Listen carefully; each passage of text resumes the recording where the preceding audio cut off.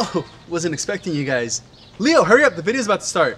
That was a close one, guys. I was a split second too late. Welcome back to Real Estate Madness episode 6. Sold by Leopold and Agent Alex D, back at it again.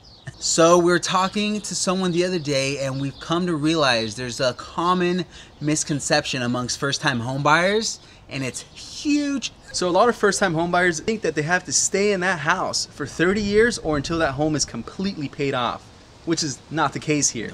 If they decided to make a move in the next year or the next 5 years, it's definitely doable. What we recommend our clients to do is at least live in the house for 2 years before making that move happen or having that discussion with us. And don't get us wrong, you can sell way before the 2-year mark. You're not locked in for that date. The reason why we recommend that is because if you do sell before that time is up, there may be slight tax implications as far as the profit goes, as compared to waiting those 2 years where that implication wouldn't come up. That's something we'll get into at a later date once we do sit down with our CPA and answer those questions for you guys.